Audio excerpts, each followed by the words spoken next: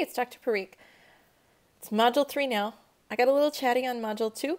I'm going to try to rein it in and go a little lighter now.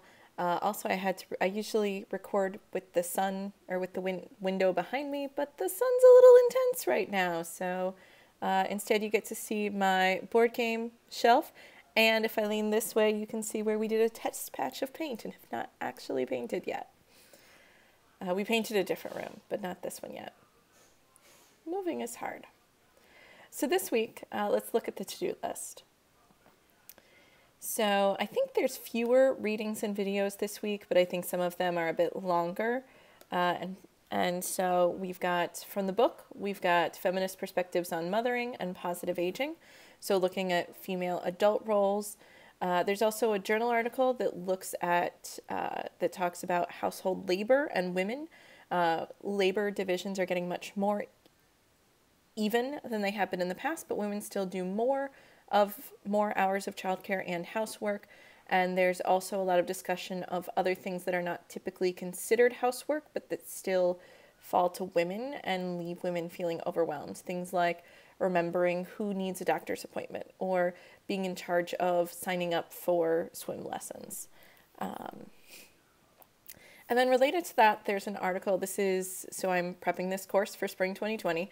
And this is something that just kind of happened recently where someone posted an extremely detailed ad for a household manager, cook, and nanny. The woman is a CEO, and she used a lot of those skills to try to get the exact kind of person she wanted for her household. But there have been a lot of critiques about what she's asking for. There's a lot, even in working women's group, groups for working women, that I'm part of, there are people saying, well, why did she have children if she didn't want to raise them? So, but it also gives, I think she really clearly articulates a lot of those sorts of tasks that typically fall to, somebody's got to do it. Often it's women in a, two-gender relationship, and that those tasks often get ignored.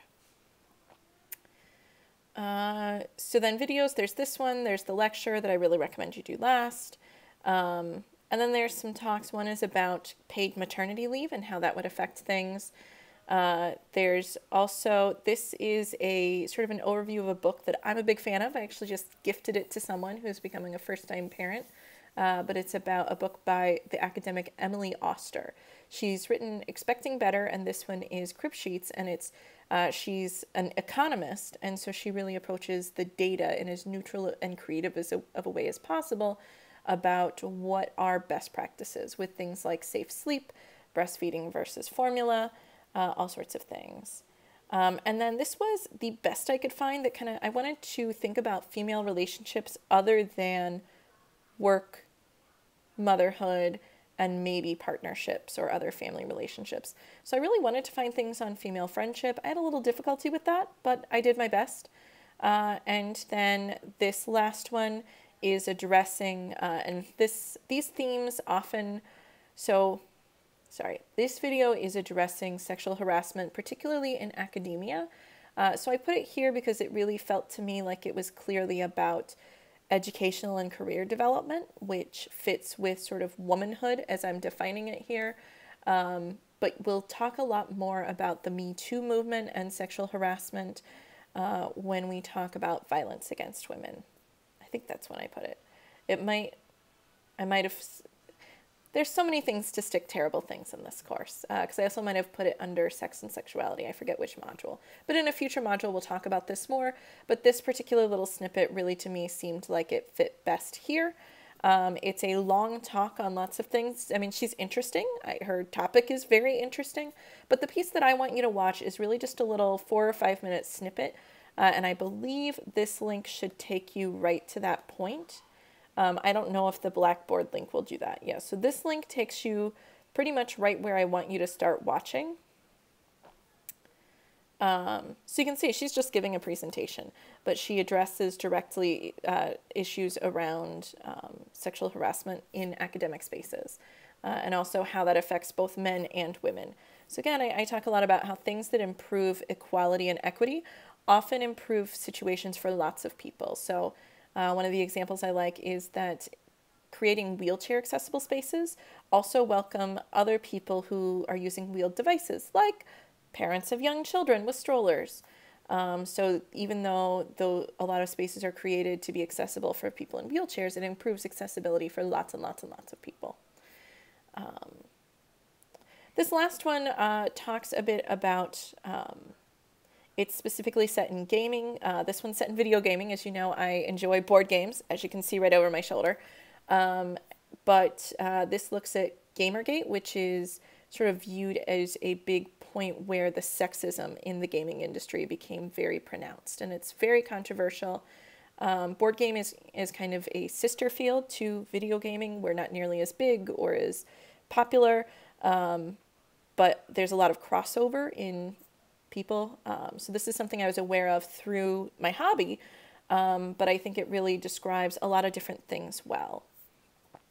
This one I'm going to pick out, I describe it as audio because that's an option, and I really try to give you as much variety as I can because I know it's tough to wade through hours and hours of readings and videos each week, and especially with an accelerated course, that's what you get, and a lot of where your learning is happening is in reading and listening to these things. So this is a long article.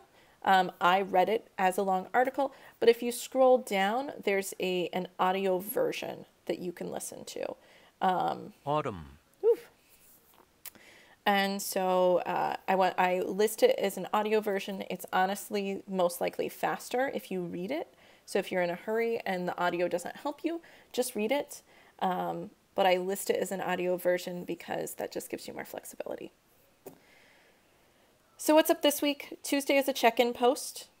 Works the same as last time. Topical post, it's open choice unless, check the discussion question. Over time I might realize that there are some topics where I do want you to answer specific things, but for the most part it should be open choice. Let's look at the character analysis for this time. So discussion board, and we just go to 3, so there's 3.1, 3.2, 3.3. So I actually have this in a slightly different order than it's on the to-do list. I might try to fix that at some point. So check-in, media report, topical post, those are all pretty set and routine. That's why I put those first. Excuse me. And then the last one is your character analysis article. Let me zoom in a little bit.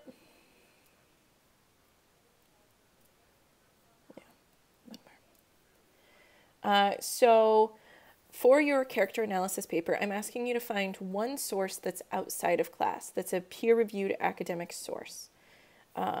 So here I've linked to a video where I describe how to find articles in PsycInfo. So this is part of my, they're all lovely shots. So this is from my Writing in Psych course. I walk you through how to use PsycInfo or other ones. I think this probably just goes to the beginning, and I think I just am partway through because sometimes I'll go into my own videos to look for things. So this walks you through how to get to the database, how to use it. If you're familiar with finding psych articles, you probably don't need to watch that video. But it's just there as a resource if you're not. If you need help using the database, if the video isn't helpful, you can use the librarian. So just go to the front desk or use the chat window in the browser and say, I'm looking for an article for a psych class and I'm having trouble. Can you help me? You can also schedule to come to office hours. Keep in mind, you have to work ahead though for that to work. So if you ask me the night before it's due, very likely I'm not going to have any time to help you. But if you plan ahead, come to office hours early in the week or the week before, I'm happy to sit down and walk through it with you. You can also email me for special appointment times, for meeting online, for meeting over the phone. For this, I think video chat or in person is best, but we could make phone work if we really have to. So for this, I want you to describe your article. And for this one, I give you some flexibility. So I assume a lot of you will probably write it. I also leave it open if you want to record a video. So you just telling us the story of the article. If that seems more comfortable or faster overall. If you record a video though, it's important to always try to describe any visuals because again, you want to be aware in case one of your peers has difficulty processing visual information and making sure that you're also, so you want to make sure that everything is both written and spoken. because you could also have peers who have hearing difficulties.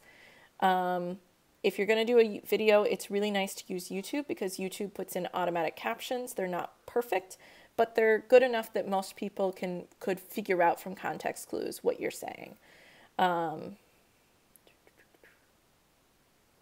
Yeah, or you could just write. So I want you to just, in your own words, describe the main findings of the article and how you think the article applies to your character. So again, this is very much planning work for your article or for your paper. Hopefully some of this you can kind of use, you may be able to use this directly in your paper. Probably a lot of this you can kind of pick and choose and stick over in there. I also want to make sure you include a copy of the article. So you could download the PDF and attach it here. You can also, if you go into the library, so let me see. Library. And I'm just going to search random, whatever. I'll search.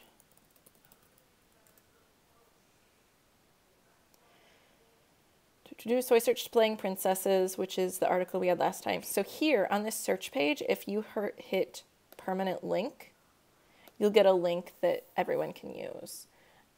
There's some other ways that you can kind of link, but that's the easiest one I know of. So if you just want to paste the link that everyone can get to, as long as they have a Caldwell login. I also want you to practice the APA reference and citation, and that's so that I can look here where it's kind of low stakes. I can just tell you if you're right or not. If it's so far off, I'm just going to say it's really far. You need to get closer before I can tell you what to fix. Because if it feels like I'm redoing it rather than fixing it, I'm going to be less open to doing that. So get as close as you can to APA style, and if there's a few errors, I'll fix them. If it's still pretty far off, I'll give you some more resources for where to go to get them closer. Let's see, weekly to-do list. So you've got check and post, topic, media report, character analysis, follow up with all of those on Saturday. I don't think I didn't directly say what you should do as a response. I might edit that and add something in the future.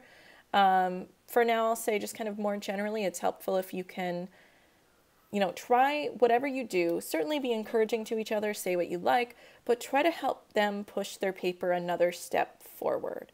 So if you're familiar with the source, with the character, you can certainly make suggestions, but you can also ask questions that you think, is there a way you can use this idea?